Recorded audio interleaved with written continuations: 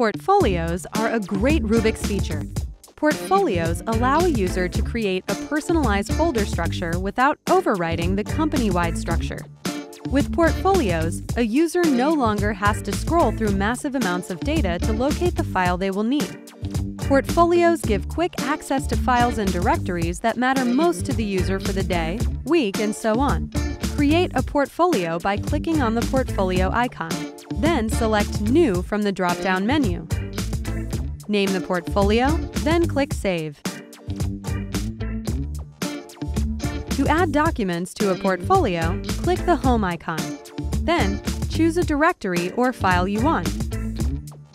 Then right-click and choose Add to Portfolio. Then select the portfolio you want to add the files to.